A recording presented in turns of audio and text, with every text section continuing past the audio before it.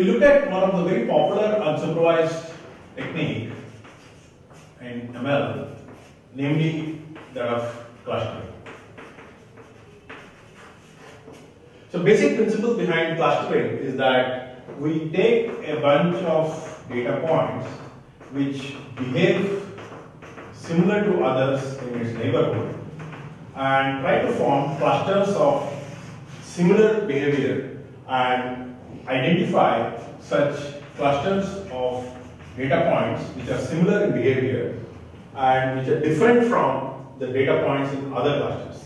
So the basic idea is, within a cluster, we would like to increase similarity in terms of increase the similarity, and between different clusters, we would like to have maximum dissimilarity. In the sense, we should try to decrease the similarity between across the clusters. So when you say clustering, one of the key problems we have is we don't a priori have a clear notion of what is the number of clusters we can expect, namely K.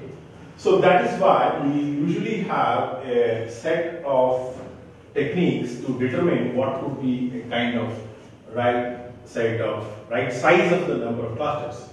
But what happens is, once you know what a K is, we have techniques for actually identifying the kind of clusters in the original data, like K-means cluster.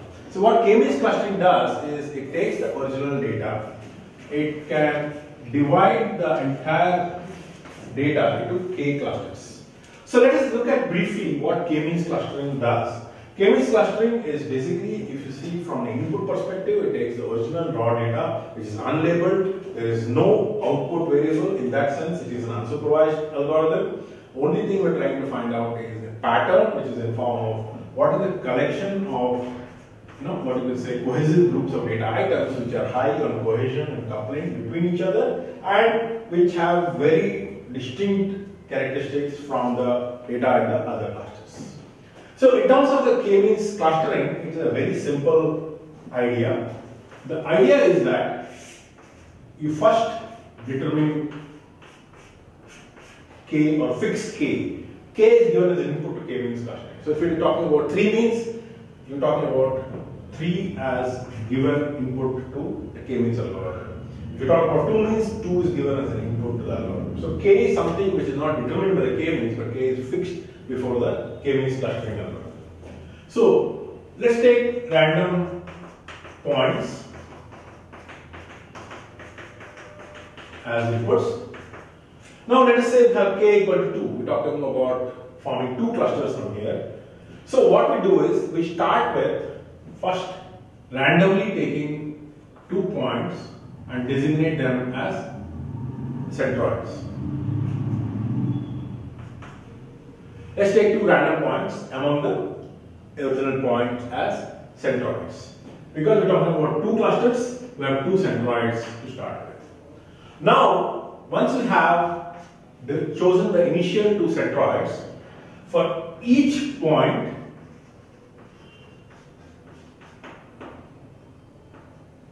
you try to find out which is the nearest centroid.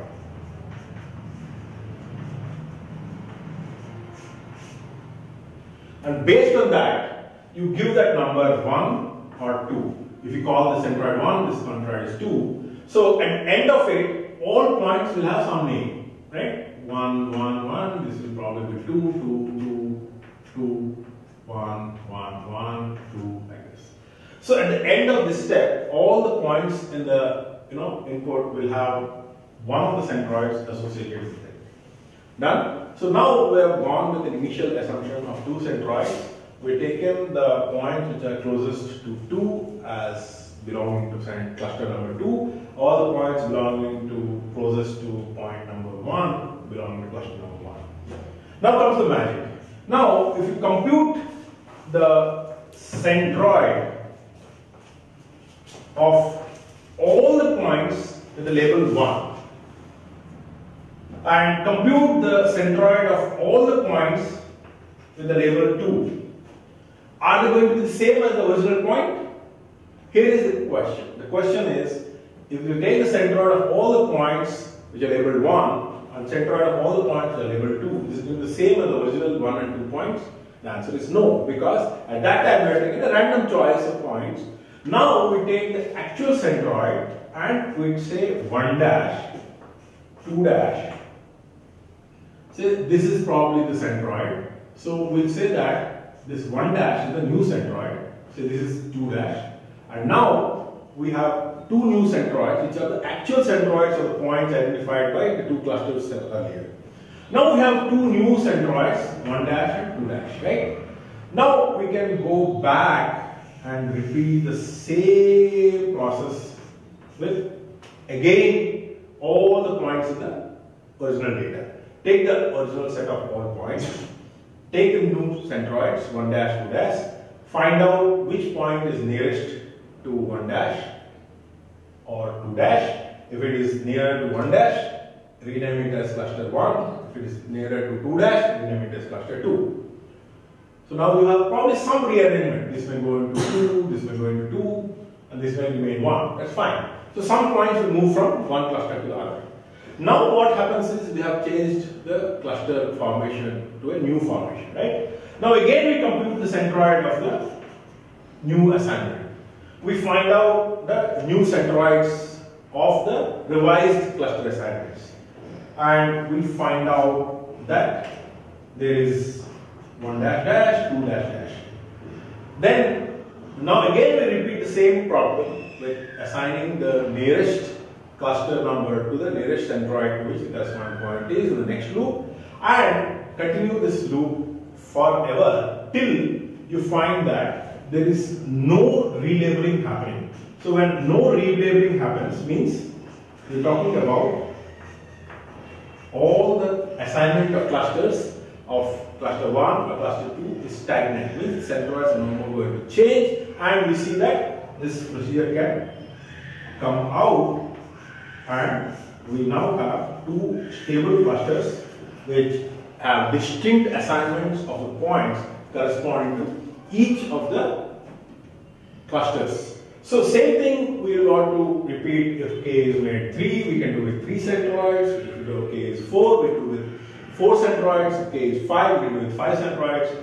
But the beauty of this is that we can let the data itself decide where to stop by just checking the point of no relabeling happening at that iteration. So once you have the stage, then we can stop and we ultimately get a proper assignment of two clusters, cluster 1 and cluster 2, at the end of it, where it is stable and there is no relabeling happening. So k-means clustering in that sense is a powerful but simple technique for identifying clusters within the original raw input data without having to explicitly label any data. And the beauty of this is that we can actually also iterate over different values of k, and by different kinds of inspection mechanisms, either by looking at relative distortion between the different cluster sizes,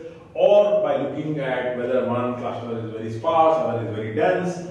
We can try to find out which is the right k for our purpose, and we can freeze that as the right number of clusters for the original data. But this definitely is a disadvantage, not having a mechanism to actually determine the right k for your data. In fact, in history or in machine learning, there is no scientifically proven technique for determining the right k. We will look at some techniques for determining k, but the basic idea here is that we do not want to constrain ourselves to any predetermined notion of a scientific method to approach k, but instead do some kind of an iterative approach to k and find out which is the best value of k. But key important thing is also, when you say nearest centroid, then there is a point, say P, and say C0 is C1. You need to have a notion of the distance. So the nearest distance notion also plays a very important role in determining how and what cluster you will assign to a particular point. So we look at different distance measures in a different field. Our distance measures are equally important when you're describing clustering assignments in k-means clustering.